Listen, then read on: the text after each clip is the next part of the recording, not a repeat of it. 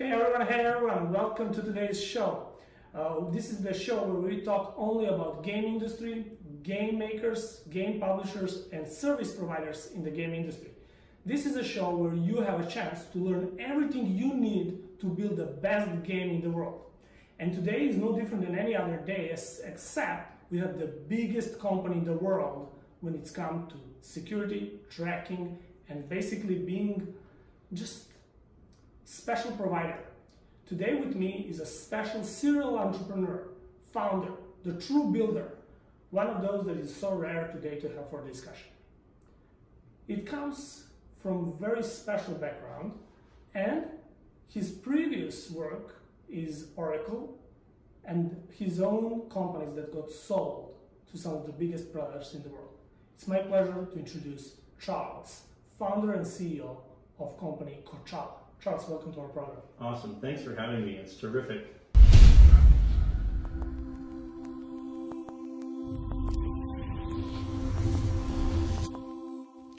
We're here in Beijing and we are just curious to learn more about how your whole journey started. So let's go back to university days at Papadine, right? Pepperdine. Pepperdine. Yep. And what interests you had when you were in university? How did all things started for you when you were younger?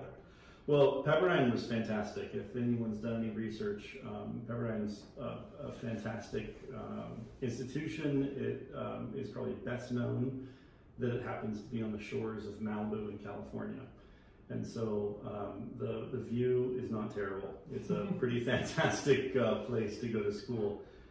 Built some fantastic relationships while I was there. I would argue Pepperdine was terrific from a number of different areas. But where my passion really started was well before I was in college, and I think a little bit unique. I didn't go down the path of kind of following my passions into college, and what I mean by that is I was very interested in software. I've been programming since I was an early teen, and taught myself a number of different languages early on. Ended up building a billing system for my mom's company, which was a telecom company that bought and sold long distance. So you were an entrepreneur before you even went to the college, is that right? Yeah, well, entrepreneur is probably a bit of an extension on it, in that I built it. It wasn't like I was building a billing system company, but I was doing it, and it was a fantastic opportunity for me. And a great one for her company. But what I discovered, and this is kind of the important point, is that I really love software, and I had a pretty significant amount of clarity that my life was going to be surrounded by software, but the industry in which I work in was an X factor, was a variable. But at the end of the day, it was going to be something related to software, because I was just so interested in how it all kind of put together. Did you have any mentor back in those early days, or somebody? Did you have anybody to learn from? I didn't. I'll say that my dad was a great sport. He ended up spending a lot of time with me as we were kind of unpacking and learning a bunch of things. So that was obviously a great experience. So then way forward to Pepperdine. Pepperdine's a liberal arts school. I didn't study computer science per se, and the reason was I knew my desire was to apply software to other industries, not necessarily just to be a CS major, kind of classic track. Interestingly though, going to a liberal arts school, I knew coming out of school that I was really passionate about starting companies, and I wanted to kind of develop that. But my folks really encouraged me, go work for the biggest company that you would like to work for, so that you can get some important lessons of what it's like to work for a big company before you slog away years and years and years on end in your own thing. And it was really great advice. And you ended up in Oracle. I ended up at Oracle. At the time, the two biggest software companies were Microsoft and Oracle. And what I liked about Oracle fundamentally is that it's a data, it was a database. It was only a database and an ERP company at the time. Now it's so much more. But I graduated school in 95, 96. Went straight to Oracle, worked there for a few years, and so would you say now, looking back, that working in Oracle actually shaped you Oh, for sure. in a way Without a doubt. Yeah, you learned probably how Oracle positioned themselves. Yeah. Where did they stand, and some tricks and traits you learned. Yeah, I mean, you can see the DNA of Oracle in the things that make me tick, and maybe I went to Oracle because those things made me tick already. Maybe those things got developed over time, who knows? But this was, so it was 96, 97, 98 that I worked at Oracle, and when I was there, I worked in effectively this kind of solution SWAT team. And what was intriguing about that, again, liberal arts school, but happened to know how to program, and so there was kind of an interesting combination. When I went to Oracle and got this job, the job was to go to the tier 1 clients of Oracle and to do whatever they needed, even if the product doesn't do that, so that you can maintain owning that customer relationship. Okay. And then to throw all of that over the fence to the development team and help the product management team understand what the client was needing, so that they can then build that as a standard supportable product stack. So would you say that's like the culture of the company that was there made by the founder, the Larry, right? Yeah. He was there to keep the customer and make sure that they get what they need. For sure. Well, I'll say what Oracle taught me was just a fantastic focus on kind of platinum level sales execution. I mean, Oracle is well known for phenomenal sales execution. Obviously, also terribly technical. After I was in this group for a couple of years, in this SWAT kind of group, the thing that I ended up doing next was I was in the product management team at Oracle, and I had very few, but I did have a few interactions with different senior leadership, and one meeting with Larry. That was it. but it was 3 years later, right? Yeah. On the highest position possible, I assume, right? Well, it was SWAT team, product team. No, and that's not to imply that he wasn't involved. He was very involved. It's just it's a big company. Yeah. But the reason I bring that up is to say, his fingerprints certainly at the time were very much all over that company, and that was also another I think learning experience to me, that companies are not just institutions that run on their own. Companies are a function of the people that run them. And if you're a passive executor, the culture is a certain way. If you're a very active executor, it's a very different way. And certainly Larry is well known for being more active than passive. And I think that also formed me. If you care about the outcome, you'd be there and you'd be present. Exactly. That's what made Oracle stand out from some things that I know personally. Oracle is the one company that really, at the time, was pushing boundaries of what the industry is at the time. Everybody used their software to do so many things. Yeah, absolutely. And it's the premier stack. And if you want to have the best paid job, Oracle product. I mean, it's just a culture. It's more than just a product. And it's a family. I think that's awesome. And in this kind of SWAT role, what was intriguing was, here I am right out of school, super young. There is a track, a career development track that most companies, all companies really follow if they're big, like an Oracle. But because of the unique nature of this kind of SWAT group, you had a bunch of very young people quickly accelerating in their career faster than the traditional track would indicate. And the principal reason was because the internet was transforming from client server as a computing architecture. And so all the kids at a school knew far more about next gen architecture than the tenured, more experienced individuals who were on the team. Yeah, senior management. Yeah, completely agree. And so in that context, I ended up having an opportunity that I never would have had but for the timing dynamics, to lead teams in my young age on these really interesting projects. So we a team that I managed that was the first web commerce system where you could buy a cell phone and have it shipped to you on FedEx in the world. Wow.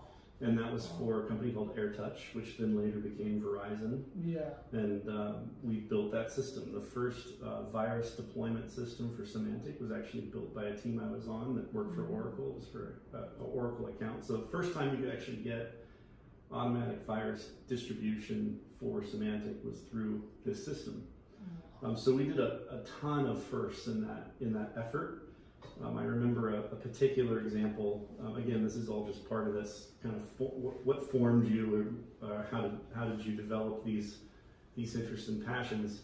I found myself on a Thursday afternoon getting called into my boss's office, saying, "We've got a very interesting project. Need to get you on a plane this afternoon. You're going to London. On your way, we need you to build with this team a prototype of this commerce system, but we need to make it work on TV." And it was the pitch to offer interactive TV using web technologies for B-Sky-B.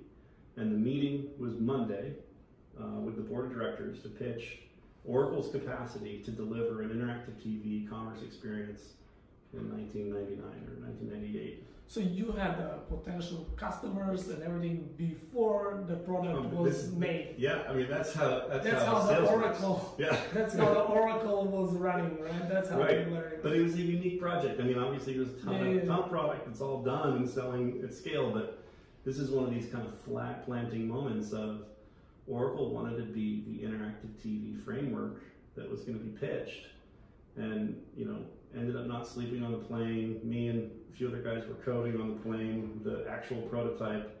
We then were in a conference room much like this in the hotel at the airport at Heathrow, finished developing it over the weekend, pitched it on Monday morning.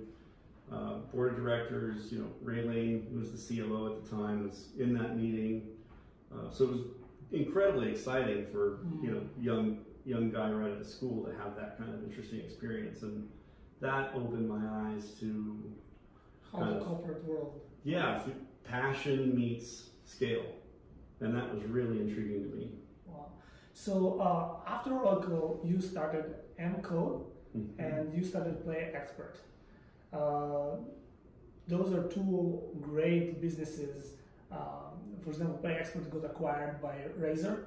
Everybody knows Razer in our industry, right? The biggest manufacturing company and lifestyle brand in the gaming industry. Now building toasters. Yeah, exactly, exactly.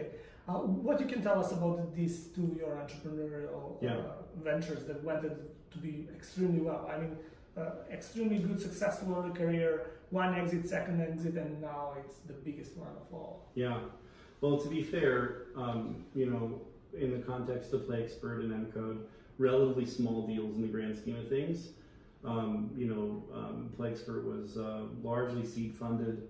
M-Code was largely seed funded in terms of its kind of backdrop. But what was interesting to me in both of those companies is it was really about what I saw as a kind of transitionary element of compute. And in the Play Expert example, in the M-Code example, what we were building was measurement software.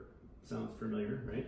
We were building measurement software, but for IT systems. So availability of systems, response time of app server calls. And the whole reason we existed was because traditional tools did not measure these app servers that were running on Java. They only measured like system, operating system metrics. They only measured memory. They weren't looking at the kind of in Java JVM stats. And so what we built was a super cool bytecode injection technology that looked at response time of these app servers, which was largely unseen by IT operators. So these IT operators were blind. Fast forward to Kochava, we're doing very similar things, but instead of measuring IT systems in a data center, we're looking at your media spend. So there's obviously a common theme around how do you give more visibility to things that previously were blind to. Okay, so let's learn something about Kochava today. So let's start with who is using Kochava? Who is Kochava made for? Yeah. Like many people can recognize beautiful logo, that's star, but who's actually built for? Who have benefit using Kochava? Yeah, so we have really found a lot of success initially in the States. But we've been continuing to expand globally, both in this office in China as well as Korea, Japan, Southeast Asia, and in Europe. But our roots are in really serving tier 1 brands in the United States. And the companies are kind of a who's who list of tier 1 logos. So in terms of media and entertainment, we have NBC, CBS, ABC, Disney, Turner, we have Netflix. In terms of Germany, we have DAZN, which is the #1 streamer in sports out of Europe, but now global. We have, in gaming, we have companies like Machine Zone, who have been fundamentally the standard setters of what it means to grow at scale. And they really have relied on our tech for years in terms of that basis. We have companies like GSN Game Show Network. We have a number of indies. We have a number of mid-tier. A very large growing group is the hyper-casual segment within the gaming space. Margins are so critical in that hyper-casual dynamic that understanding revenue is really an important thing early. In terms of QSR, which is quick serve restaurants like fast food restaurants, McDonald's, Burger King, Chick-fil-A, Dunkin' Donuts, a number of others. So that success has kind of been reflective of a tier 1 brand that cares about brand and performance together.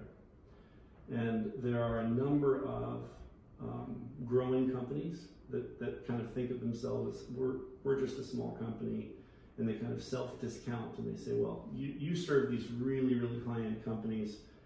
Certainly I just need something basic.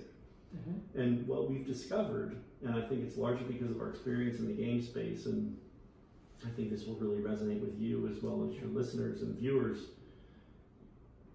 In the hit-making business, you don't always know on day one when something's going to be a breakout, right? Yes. I think this is so important for all the people in our industry, is all the people who are now starting, when you have a dream that you want to build something, you're really going on a path of building something. You're not necessarily sure what services you need or what can give you a real edge later. From what I know, Kochava has some freemium services. That's right. That's available for everybody to use, and they can upgrade later. That's right. So can you tell us something about that? Yeah, so the solution is called Free App Analytics, and we absolutely took the page from a freemium, kind of free-to-play model from gaming. And the premise is that there is no solution on the market today, with the exception of Free App Analytics, that allows you to measure across Google, Facebook, Snap, Twitter, and 4,000 other media sources with a free solution. So let me be once again specific. Kochava solution, Kochava has a freemium solution. That's right. That will allow you to track everything going on in your ad spend, right, in your user acquisition strategy, with completely free until you reach the point where you need some additional features, and you can just go for those features when you're ready, right? That's right, that's right. And it's really important to note, the only reason we feel comfortable having this free solution is because of how many enterprise features we have above and beyond the basic attribution and analytics. Okay. And when you start to scale, you're going to need those features. Okay. And it doesn't mean that it's a bait and switch. It doesn't mean it's a trick. It's not a trick at all. But everyone needs to have something basic when they start. And we wanted to have that basic thing available to the ecosystem. And then when they want to start taking advantage of these additional features, they can flip the switch and activate. So if I understand correctly, you had that built baseline, right?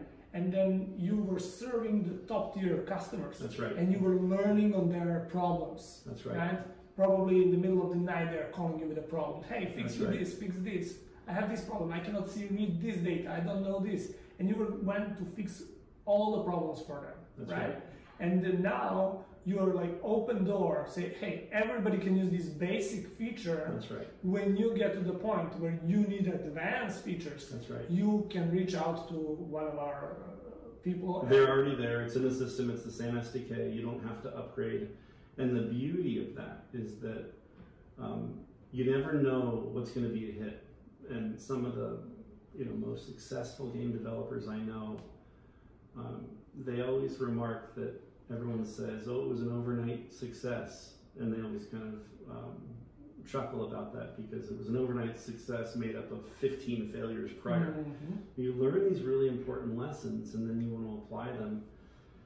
And measurement probably is one of the most important areas of focus, even though it's the last thing thought about when you're thinking about your growth strategy. Because if you cannot measure it, you cannot improve it. And if you don't know what's working in your cycle and your funnel, and you don't have a tool that actually even supports the notion of a funnel, then how in the heck are you going to know where people are dropping off and where they're failing? So the first thing is try to know what you don't know, right? Yeah. And the Kochava's position is with a proper tracking tool and measurement tool, you're able to actually learn the things you don't know. That's right. And a few years ago, to be totally honest, we had so many tier 1 customers and all of them were so advanced. When we would talk to new prospective customers, we would tell them all about what we were doing. And I'll just give you a basic example. One of the views that we have is a R-squared correlation graph. And it effectively illustrates the relationship between impressions to clicks to conversions. And that conversion could be a download, it could be level 2 complete, it could be a registration, it could be whatever, right? Well, if there's not correlation between an impression to a click to a conversion with a particular media source, then if you put more money into that media source, you cannot guarantee that more outcome will happen. And the thing about the mobile user acquisition space that you know very, very well is that it's the Wild West. And unless you can plot all of your media sources in an R-squared graph to show correlation of your media so that you know where to spend, you're kind of flying blind. We would go into a new studio, relatively new indie studio, we talk about R-squared correlation graphs, and their eyes would glaze over. They wouldn't know why they need to even know that, what to talk about, and they were confused. And so our lesson learned was just give them a tracking tool and then let them progress in their maturity. And we have years of maturity for them to grow into, but let's just give them something free that's easy to start with. So guys, go to Kochava website and start learning about it. We're going to have more about that. Now, I have another question. There are some of the developers that I personally know have raised a few questions. If they change their existing tracking tool, is there any data loss going to occur for them? Is it possible to change their tracking or measurement, something that they use, and they might lose some data? Yeah, good, awesome question. If you're not asking that question, you're not asking the right question, so I'm really glad you brought it up. If you are moving from another tracking tool to something other than Kochava, I'm not sure that that's possible, but in the case of Kochava, we have this notion of a traffic import tool, and it works across AppsFlyer, across Adjust, it even works across any kind of general structured S3 bucket. So even if you have an internally built tracking tool, you can actually bring that data in through this traffic import utility. And here's why it's important. Certainly graphs and charts are important, so you can show specifically like 15-month views.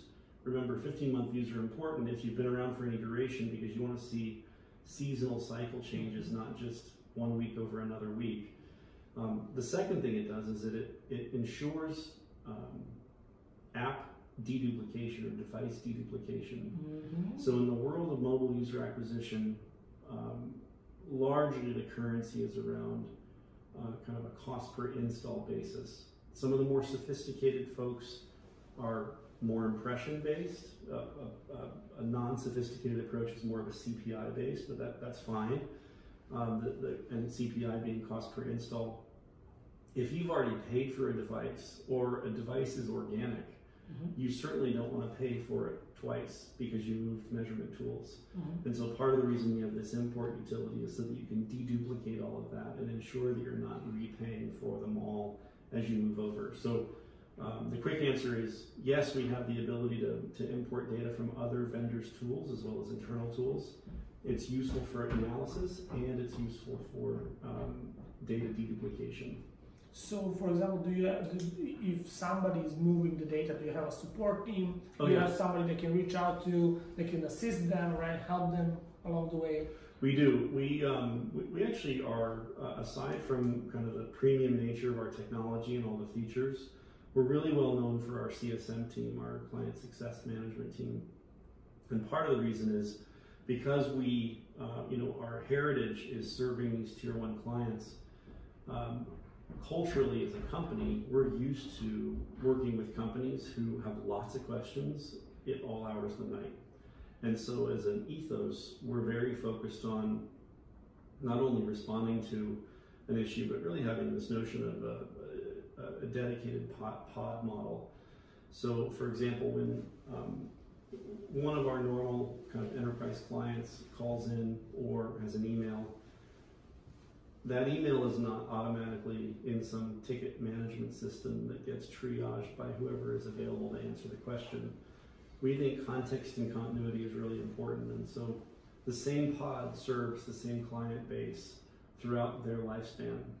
Sometimes we shift things around for career development of different people, but by and large it's the same general pod, and the reason we do that is context. You don't, as a customer, want to re-explain your implementation and then ask your question in the context of that implementation approach. There's nuances on how each one of these deployments are set up. So customer comes in, wants to move from another tool, wants help with the traffic import tool. There's context and continuity in that process with the team. Awesome, awesome. While we're in the data kind of space, tell me, some people have saw that your data is kind of different from Facebook data in some way. What's going on there? Yeah, I have heard that as well, and I think there's a few things that are at work there. So obviously the devil's always in the details. We've had companies who have moved over to us and they did not use the traffic import tool, and then they ran media using Kochava and also on Facebook. And then the numbers were not the same. The reason was many of those installs that are engaging with the audience, those devices, have already been attributable, and so the numbers end up being different. And so that traffic import capability is really, really valuable and important, and we kind of think of it as a requirement. The second scenario is, Facebook and Google don't know each other's data. And oftentimes when you're buying media on Facebook, you're also buying it on Google. And it's impossible, and it would be too much to ask for Facebook to know what audience reach exists with Facebook versus Google and where the overlap exists. Now, other measurement tools, again, a bit more commodity and a bit more basic. The way Facebook and Google both work is they're what we call self-attributing networks. So they both individually claim what they believe they should take credit for based on a touch point with that audience. There's nothing wrong with that. They make it very clear that that's how they work. Both of them work that way. So if, for example, you engage with an ad for a particular developer on Facebook and then later engage with an ad on YouTube, you're the same person. Both companies are going to claim you. And some of our competitors, again, a bit more commodity and basic, the claim just goes to both vendors.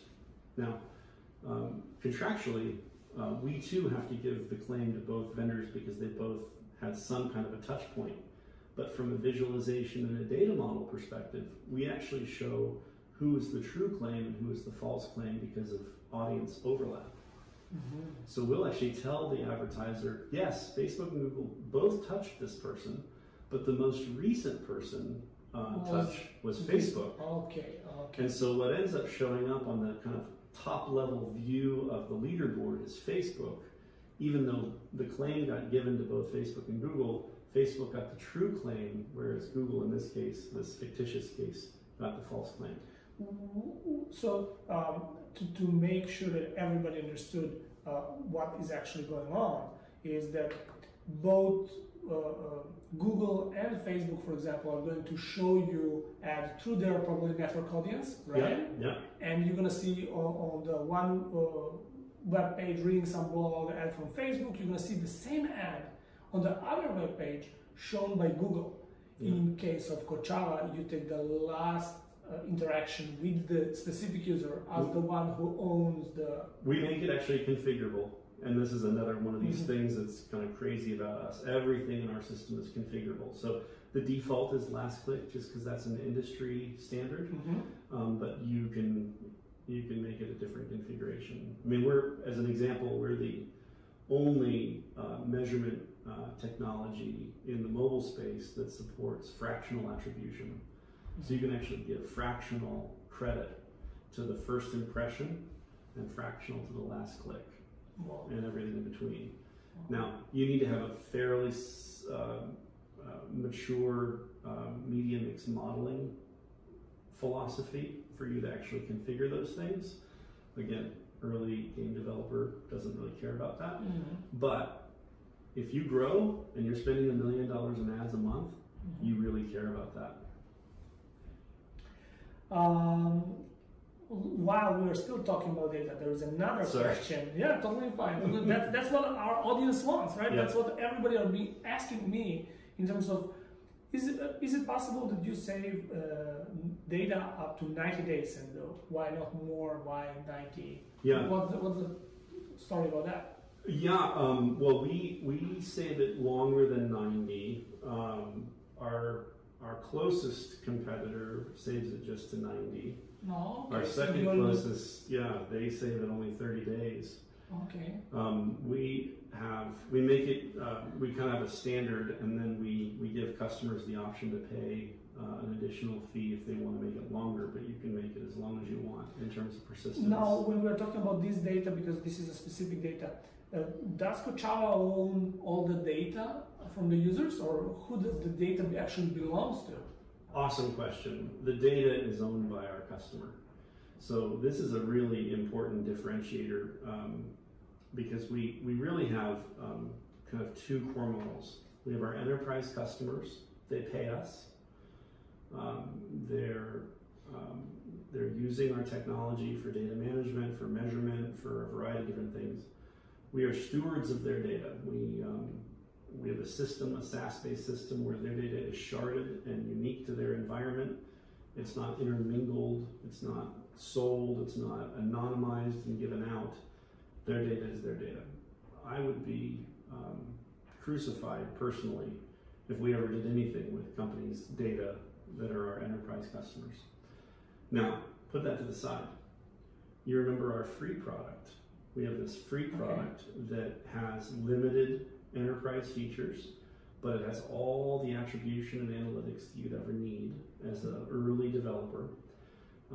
The way we monetize that free product is we get a first-party license of that data for those free product customers.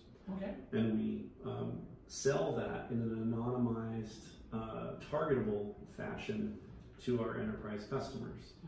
And again, like we talked about earlier, if you're an early developer, you want a free product, that's a fantastic one. Usually early developers don't care about their data because they don't feel like they've got all that much. But because we have so many customers that are using this, it ends up being a lot together. And so it is quite valuable, but only when it's all together. And then we made that available to our enterprise customers as a mechanism to monetize the systems and infrastructure to support the free product. Awesome. So to clarify for everybody, right? If you are using freemium product of Kochava, probably smaller developers have small data, they're just expanding, they're just looking for product market fit. Kochava would use this anonymous data to gather together from all the developers, and that would probably offer through some feature or to some companies who want to get this data. That would be one of the business models. and that's what actually makes them run that freemium feature for you. So you can, while you have a small data, very small one, you're on the freemium model, your kind of data is anonymously used. When you move to the paid version, right? That turns off. That is gone, and you own your own data. That's right. Basically, once you become any tier, I assume, that's right. customer. Okay, that's quite a lot. Now, you guys have decided to expand your business in China. Yes. You're moving to China. There are many talks about US companies having a problem coming to China. There are so many rules, regulations. How is Kochava dealing with these issues? And is there anything you feel it's burden for you? Yeah. Or do you feel that because you're a US company, you have any problem coming actually to Chinese market? Yeah, that's a great question, very thoughtful. So, I think the Chinese market is a phenomenal one, and it is so competitive in particular in the game space, in the commerce space, just in mobile in general, that every company in mobile is looking for that competitive advantage to grow and to leverage their position. And so in many ways, China is like a perfect environment for us as we grow and expand as a company. As I mentioned earlier, our historical strength is in US and US-based companies. It hasn't been necessarily in China, and we think there's a huge opportunity. In terms of problems or challenges that we've faced to date, we haven't really. I think the biggest one is getting our message out across this ecosystem. So there are a few companies that kind of came into the Chinese market early, and I would argue subsidized their price point to get adoption. Mm-hmm. And then once that adoption started to build, they became quite well known and kind of standard across a variety of companies. The interesting thing is those companies, those advertisers that are here in China, I would argue we're in kind of a third chapter of this larger mobile story. I don't know how many chapters there are, but I think we're in the third chapter. The first chapter was everyone was in kind of R&D phase and playing around, and it was easy to get to the top of the charts. Mm-hmm. And measurement was important, but not critical. In chapter 2, everyone realized how important attribution and measurement was. So everyone wanted to tick box the box, but they didn't quite know what they were ticking. They said, I'm told I need to know attribution. I'm told I need to have attribution. I'm going to get it. But they didn't really know what they had. And now the market is maturing now. And we're in chapter 3, and it's now maturing. And those people, they're now realizing that they bought a car. It had 4 wheels. It had a steering wheel. There were certainly places to sit, but it wasn't a lot of features and didn't really help them do nice, comfortable, long-haul trips, if you will. So if they wanted to go to the beach with this car, basically they can. But if they want to go back home, there is not enough fuel in the tank. You could come up with 1,000 analogies. The basic premise is that I think everyone in chapter 2 knows they need measurement, and more importantly, they now know that details matter. And it's really critical to them that they can link those details to their own success for them to make more money. And that's the interesting connection I think we've made with many of our customers. But I think in the China market, the opportunity is to help articulate that you can actually make more money on the same ad budget if you just have better tools. If you just understand better your funnel, right? Well, it's funnel, it's attribution logic, it's fractionality, it's correlation of your media spend against results, it's LTV analysis, lifetime value analysis, it's all of it together. And the interesting thing is it's not enough to have a marketing campaign to say, we have LTV analysis. You actually have to do it. and it has to actually be functional and usable and repeatable. And I think that's what we've done really well. Awesome. That's really, really good understanding of the industry in China. That's awesome strategy. I really like it. Now I have some other questions that I have prepared here. I'm familiar with the XCHNG that you guys are doing on blockchain, right? Yes. So you also have some blockchain project that I'm very excited to learn a little bit more, and fraud detection, prevention, and what's going on there. Yeah. So you could argue fraud is a banner thing that everyone in media and advertising cares about, should care about, should be addressing. We have the best tool set in finding and removing fraud from the equation. We are consistently removing between 7 and 15% of your media spend due to fraud, which you can then re-associate to other media that gets optimized. I could talk for hours about fraud, but fraud is a whack-a-mole exercise. New fraud tactic gets produced. We find the solution for it. Customers protected. It's like antivirus. Yeah. We're always building more algorithms, and we've always been the most detailed and the most deep. The interesting thing about blockchain, and the reason why we started building this, building blockchain technology for digital advertising is not orthogonal to our core business. It's very much in line with our core business, and here's the reason. In digital advertising, the supply chain, that is the publishers that actually have the ad unit slots for which ads get shown, is multi-tiers deep, and there is zero custody chain. And what I mean by that is you don't actually know, if I buy media from you, that you're the actual source of that media, or if you turned around and bought it from them, and they turned around and bought it from them, and they turned around and bought it basically from them. you're saying is when I go to Google, for example, and I purchase some ads, I don't know where those ads are shown, right?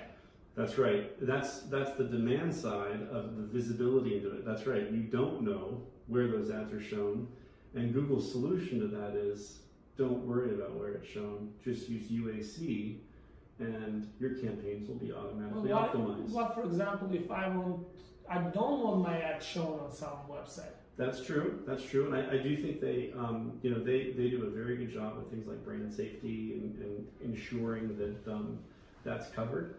But Google's job is to make it simple for you to spend money with Google and to deliver on your IO, on your insertion order. Facebook's job is for you to be able to spend money at scale and deliver on that IO. When you saturate those two companies, in other words, you've bought every possible impression of the audiences that you care about within those two companies, you need to find more audiences. Right. They only really represent 40%, and I know that's a big number, but they only represent 40% of available engaged audiences, which means there's 60% out there, but that 60% is like fishing in a swamp. You can't see much, you're a little bit nervous about a snake that's going to get you, it's a little bit questionable. Undiscovered terrain, right? That's right. Unmanaged market, right? Unmanaged market. And that's what's beautiful about a Facebook and a Google is they're managed markets. So when we invented this concept of exchange, the notion was, what if we built an open source, blockchain, protocol-based mechanism for a managed marketplace? And in doing that, because we're a measurement company, we cannot be the ones who are running the marketplace, because then we're biased. But if we make it an open source blockchain-based protocol, what's interesting about that is publishers can introduce their inventory onto the protocol, buyers can introduce their demand onto the protocol, matchmaking can happen through the protocol, and then delivery and measured execution can be managed by third-party companies like Kochava. So whether you're buying on the blockchain or you're not buying on the blockchain, you're still using a company like Kochava to help give you those insights. The difference is, if a company right now only trusts Facebook and Google, and they wish there was another company to be part of the kind of triopoly, if you will, the vision of Exchange is that it can be the third trusted channel made up of individual inventory that has a full chain of custody all the way down to the source, and it's cryptographically backed because it's on blockchain. And how do you prevent fraud? I mean, we hear from our community a lot. They're buying ads on certain networks, and they're simply getting very poor performing results. I mean, fake impressions, fake clicks, fake downloads, fake post-install events. Exactly. That's right. Exactly. That's right. This is all about chain of custody. So, can you explain a little bit more about like what goes in that? Yeah, sure. So when you are buying from a supplier and you have no confidence, there's not only no relational confidence, but there's not a technologically backed cryptographic signature of that confidence. You're going to judge that partner or that supplier in the context of what they deliver. But you always have to do that test buy, $10,000 IO test buy or a $50,000 IO test buy.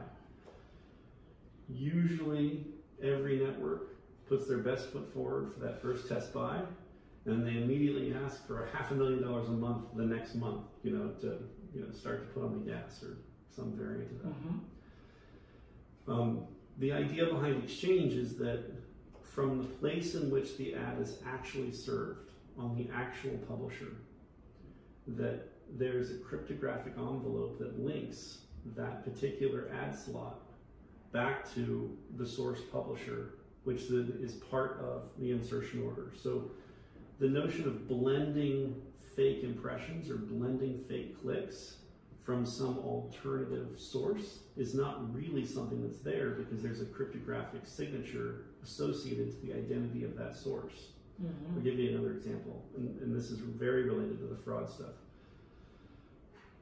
Like I talked about earlier, we've got really the best tools in fraud mitigation and measurement and abatement. We remove it from the equation. That's because of what we have in our server-side technology, where we're looking at all this signal of impressions and clicks.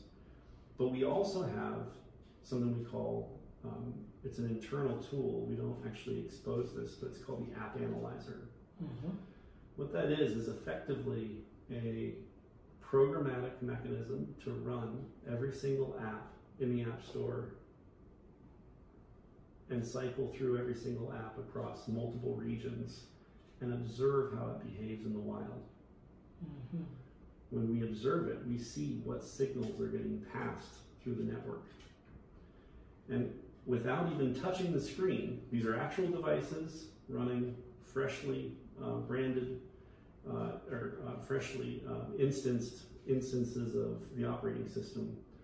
Without touching the screen, there will be programmatic observation of impressions and clicks that are getting fired from the device, and no ad was shown and no one was touching the screen. And this is happening at scale. When we see the click, we actually detect who it's clicking through. And so it could click through to an affiliate network, which then clicks through to a different affiliate network, which then clicks through to an ad network, which then clicks through to a mole measurement partner. And by doing that, we now have tracked the site IDs from the originating app all the way through the ecosystem to the actual MMP. Why is that interesting? We saw a set of apps that were broadcasting that they were the Lenovo app, when in fact it had nothing to do with Lenovo. It was a completely fake click on a selfie app. But it was broadcasting to the MMP that it was Lenovo. So if the advertiser's only view into the ecosystem is what the mobile measurement provider gives them, they would think they got a click from the Lenovo app wow, that's high quality. All right. That's useful. When in reality, it was from the selfie app through 3 different layers of affiliate networks. So each one can They're all rebrokering. You could think of it as almost like click laundering. Okay, so it's like a chain of washing. You're washing the clicks. That's exactly right. Right. So this is fundamentally how fraud is done at scale. And what we've done by building our app analyzer tool is we've mapped out the whole industry of who's showing what signals through which partners. We then marry that on top of our fraud tools, and we can see, here's a company that is purporting to be this and they're not, and we can actually see what's happening. Now, in a blockchain world, chain of custody means instead of us having to observe that in the wild, you actually have a cryptographic signature that says, yes, this click is from this Lenovo app, because they would not be associated to this account unless this cryptographic key matched. Okay.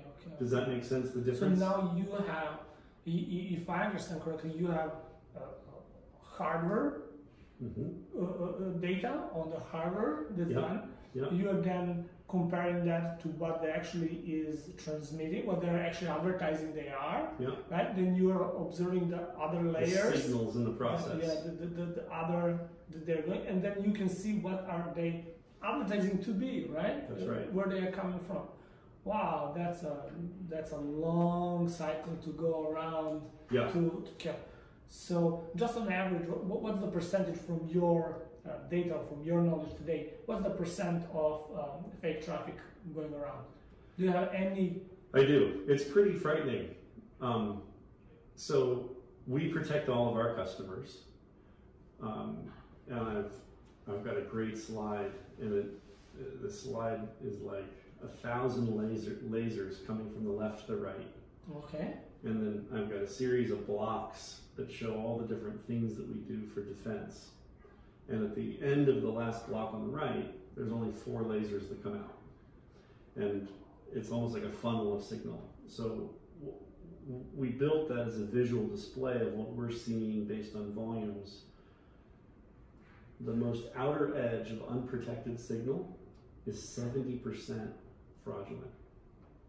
Wow, let's go again. So you're saying that potentially somebody is spending $10 and only actually is getting $3 value for their ads. Yes. And the weird thing is that normally you'd think if I spent 10 and I only am getting 3, I would notice it and I wouldn't like that. The way fraud works in mobile and in advertising is that it's really sniping your organic users.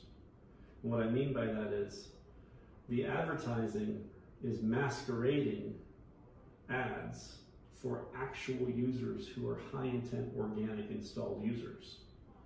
And so they look good, they smell good, they behave good, they monetize, but in fact no ad was served at all. And so the good fraudsters, what they do is they analyze who probably will install your app anyways, and they just fire as many signals as possible to try to get credit. You're getting impression is I'm doing good, I'm having users, the people are playing my game, right? Yeah. Nobody's buying yet. Well, and this is what's really interesting. That whole difference of I spent $10 and I only feel like I got the value of 3, they don't feel that. They think they got 10. Or they in some cases, if it's like you say, good fraudster, they're feeling they got extremely good value. That's right. The reality is they just spent $7 on users that were going to be theirs anyways. If they put that $7 to work on actual net new audience reach, imagine how much bigger they could be. And that's the play that we really focus on with our clients. Wow, that's so big. I think everybody watching this you guys are ahead of everybody else. It's true. Like what, just this little hour segment. Yep. Yeah, this is gonna get you propelled to space. I wish then, like many years before we knew that this type of service exists. Now, while we're on this fraudulent behavior, what I'm thinking about, if I have built some kind of fraudulent tool that allows the traffic, and there is somebody who can like detect me, is it that like after you detect somebody, you can roll them out? And for example, if I'm doing this whether on web or mobile, right? How would actually some company who's buying traffic stop doing this? Yeah. You can tell them like, hey, this channel has a fraudulent traffic. These guys are not delivering the right thing. How would that actually go? No, it's an awesome question. So this is the beauty about having fraud detection as part of your attribution tool. When we see fraud, we automatically remove it from the attribution waterfall. So if someone is behaving fraudulently, they're never able to get a claim to be attributed as the source. So what you're saying is, I go to Google, they give me a bill of $10, and I say, no, I have only $3 for you. Yeah. Is that right? That's generally right. Google behaves a little differently, just like course, Facebook, because they're a self-attributing Yeah. network. Let's say they were ad network XYZ, so they're a normal, independent ad network. The answer is yes. More importantly, the way our system works is the bill that you get from the network is only for the $3 because they never even hear of the signals that should have happened if a different measurement tool was used, so they couldn't send you a different bill. So we mute the signal from even being syndicated to the partner if it's fraudulent. So they can't even do the feedback loop. And that actually serves the network as well, because oftentimes the network is just as much of a victim as the advertiser.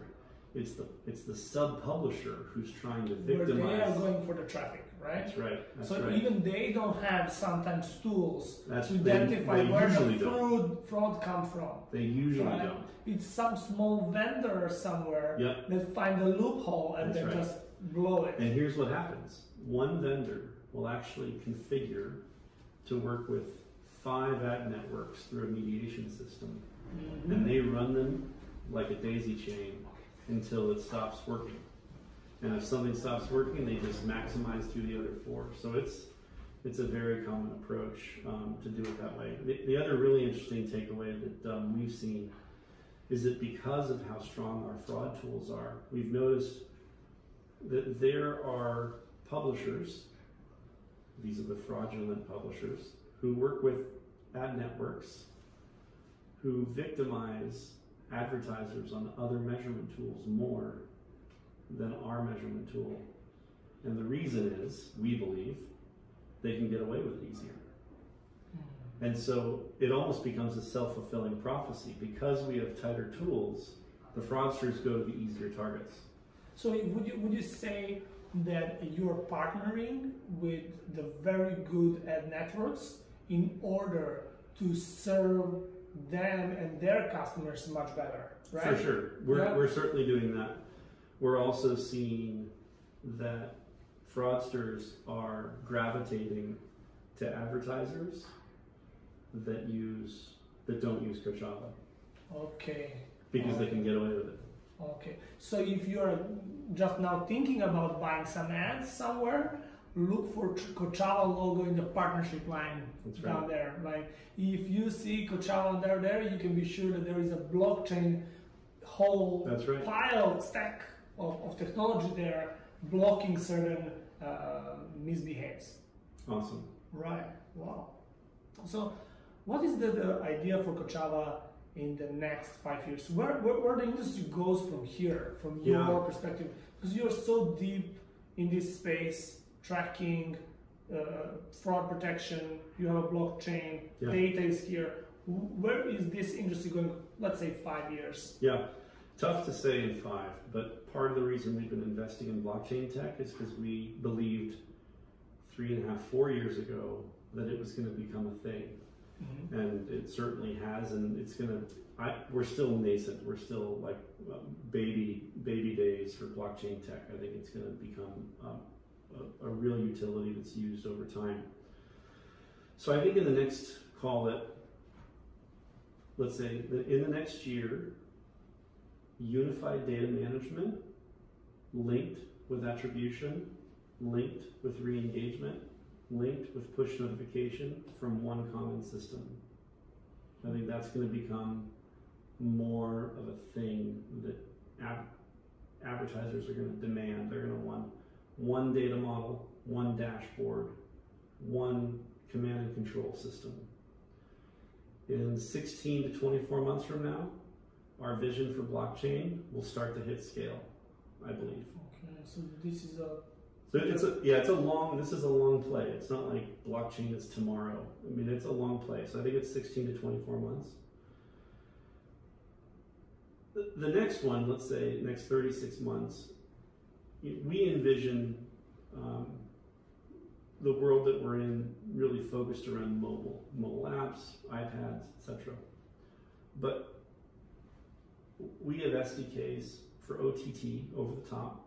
So we work on Roku devices, we work on smart TVs, we measure ads that are shown in smart TVs. We have an SDK that works on smart refrigerators because they're based on the Android environment. We have an Xbox SDK, we have a PS4 SDK. So we live in a world where we believe all these connected devices are going to end up having a mesh of identity around households. So IoT would be... IoT, I think, starts to really kick in 36 months, but not IoT that's been talked about the last 3 years.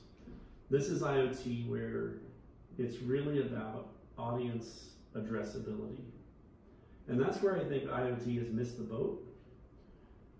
Unless you can associate how you advertise through this system, it's not going to be a system. It's going to be a utility. Mm-hmm.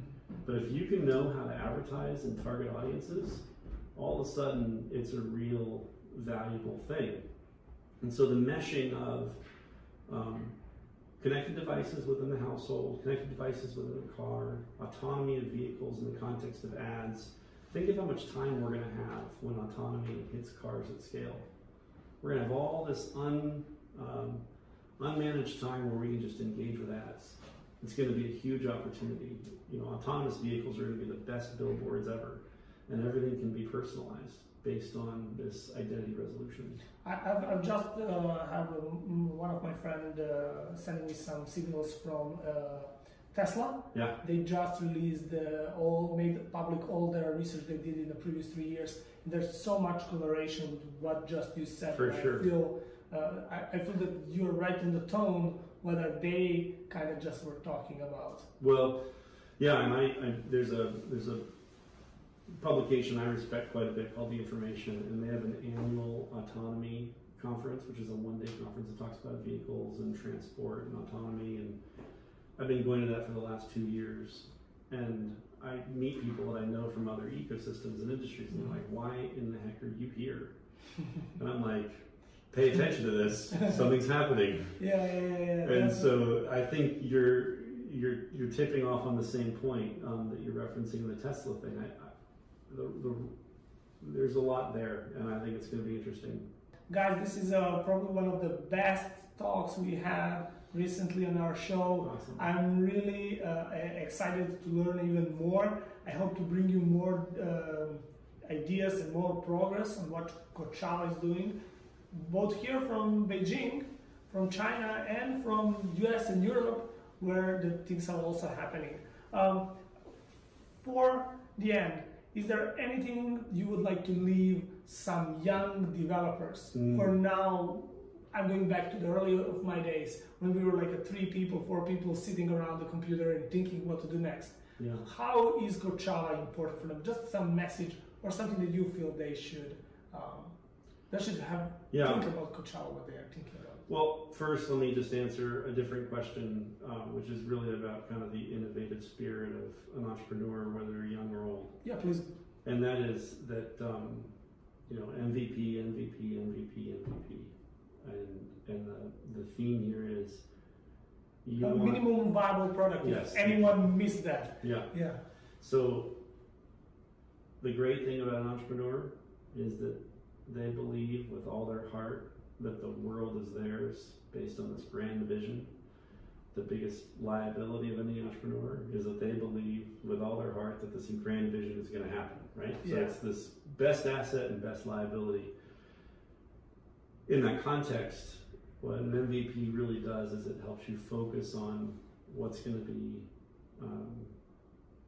the first proof point. And then with that first proof point, you can fund progress. And with that, you can fund progress.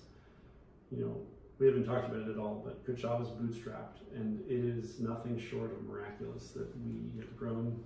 If I haven't mentioned to you guys, Kochava is really a bootstrapped company. Yeah, it's going crazy. How many people do you have today? 140. 140 people, fully bootstrapped.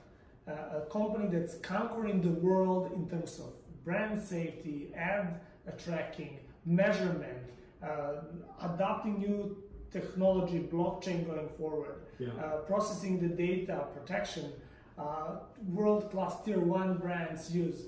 This is one of those dream stories, and I think this is just beginning, especially now that when they are expanding in China.